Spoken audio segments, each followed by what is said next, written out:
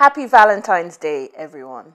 Last week we had our minds blown away by Mr. Charles Aigbona, who gave us a detailed understanding of the four temperaments.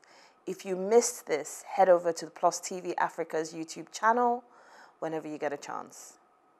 That show and the last 8 shows is there for your viewing pleasure. Today, my conversation on love languages with Dr. Alaba and Mrs. Tinuke Fawole will hopefully give you some fresh ideas on how to show that special someone how much they mean to you in a language they understand. Because as we know, if two people communicating with each other in 2 different unknown languages, e.g. me speaking Hausa, which I can't speak, and you speaking Igbo, and neither one of us understands what the other is saying, we're going to be totally confused. Dr. Alaba is a dentist and medical professional, and Mrs. Tinuke is a legal professional, and together they are the founders of Optimum Families, an initiative born out of the deep desire to help couples get back to that beautiful place where a previously turbulent relationship turns into a blissful one. Welcome to you both, and I look forward to a powerful mind-shifting discussion on this relationship make or break topic. Welcome, Dr. and Mrs. Fawole. So, thank you. Thank you very much. It is awesome to have you both here with us. And I would like to kick off our discussions by asking, what are love languages? And did you both always know each other's love languages? Well, thank you very much, Ferron. It's a pleasure to be on this platform today. We've been looking forward to such an opportunity. We want to thank you very much and applaud your effort. We're talking about love languages, but I think where we need to start out from is to understand love. Love is a word that has been thrown around in different ways, and for each individual, love is different. Yes. But love is actually an expression of inner feeling, feeling of being loved and being admired, and that is exactly what love is. And you're talking about language of love.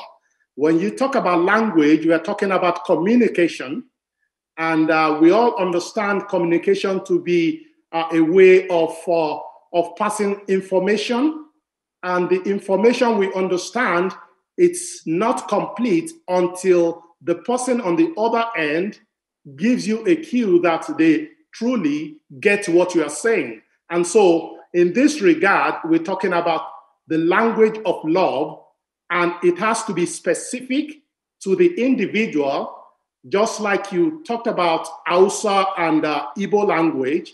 We can also talk about German language as well as even Spanish.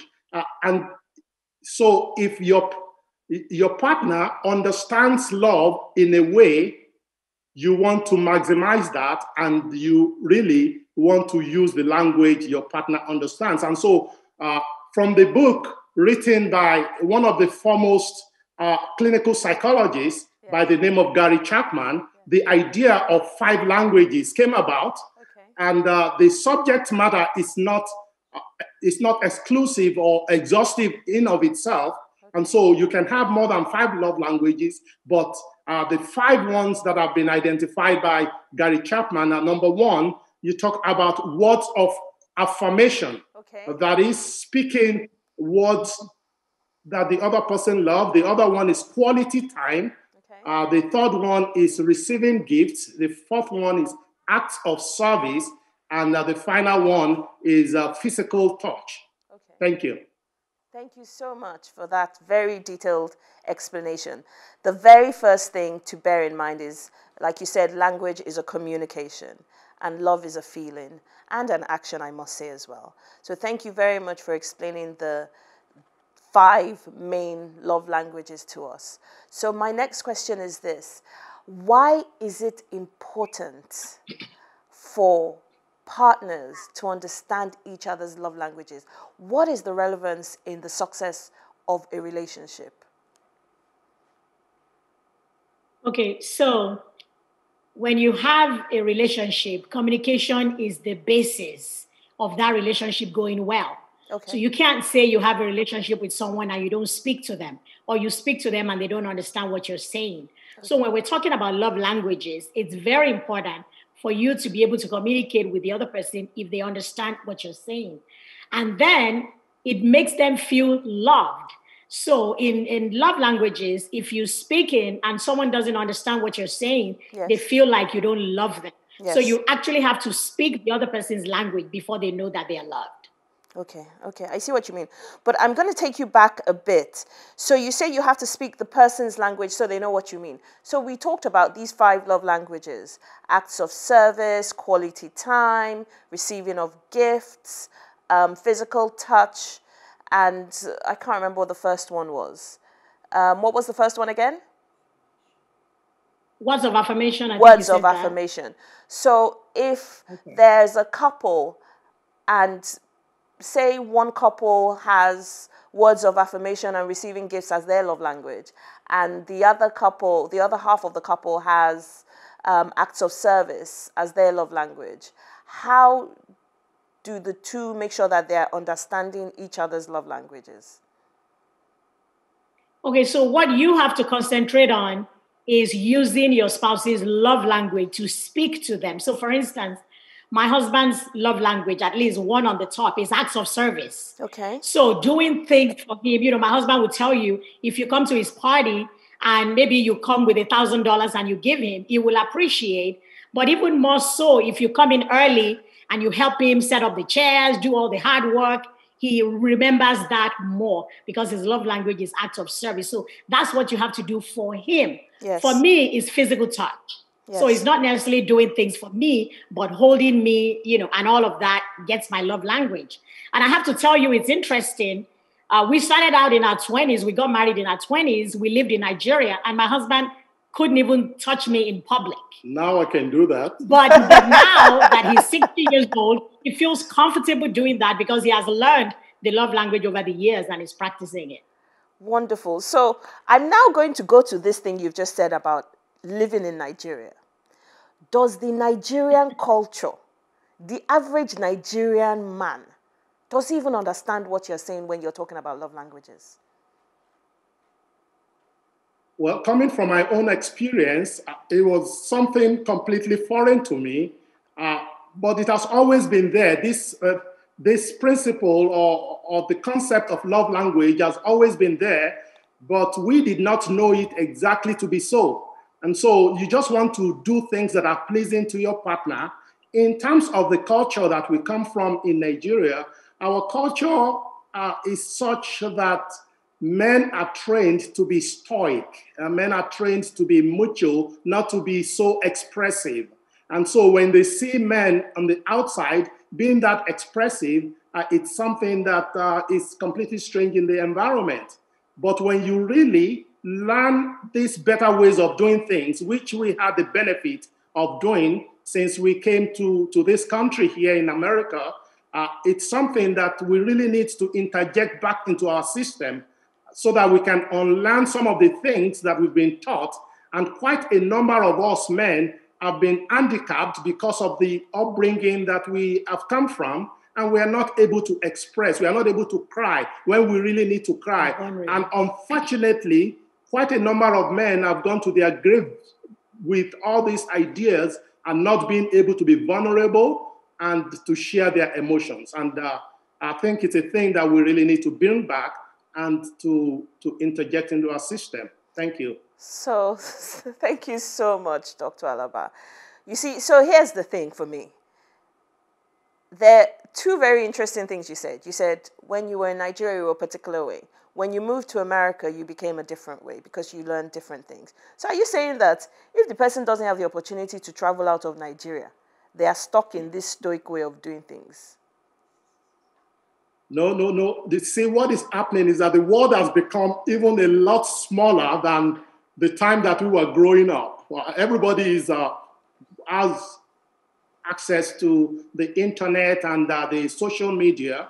And so this is about educating yourself and understanding that your relationship as husband and wife is the only relationship that God has invested to dramatically change this world. When we understand this paradigm, then we are able to put into practice and to change things. You don't have to travel anywhere, because there are certain things that I see that are coming from the Nigerian space that I don't even see here, and they're so advanced. So you don't have to be anywhere, but you just have to have the willingness to be teachable. You have the willingness to change. Change is something that is very scary to a lot of us, but you have to be out there, to be vulnerable, and to be ready to adopt changes.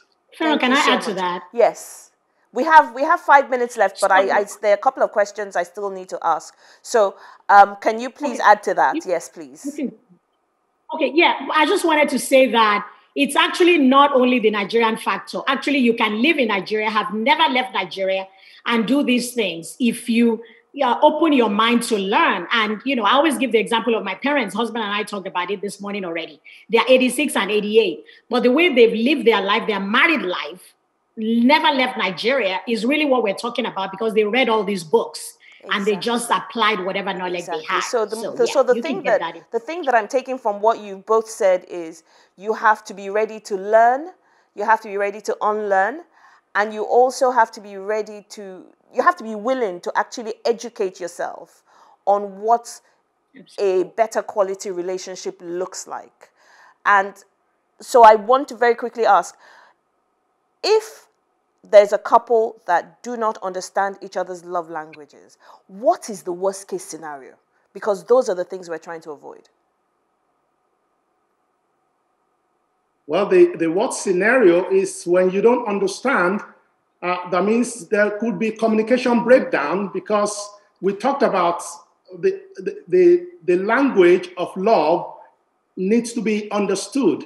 And so what the worst scenario is for the couple to separate and to be frustrated and to think that their marriage is not going anywhere. But I want to assure you, just like my wife said, if there is a will, there is always a way. And so because we all come into this arena not equipped with all these tools, when we are ready to practice these tools, things can actually be better. Thank you so much. So would you say that love languages should be taught from a very early age? Absolutely. Absolutely. Because if all of us were educated about it, it wouldn't be difficult to be able to practice on our spouse. Even our children, we need to actually know our children's love languages and relate to them that way, so that you don't deal with each child the same way. And when we educate our children that way, then they can prosper in their relationships. So yes.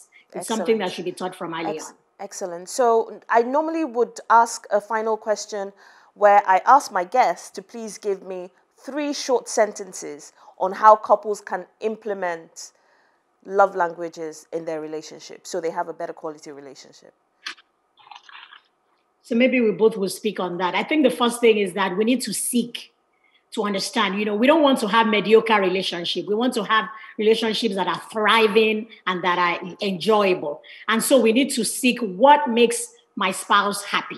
And we can ask, if we don't know that already, we can just ask, what can I do that really, really makes you happy? And I would like to do that. And it can be any of the 5, or it could even be something outside of that. Great.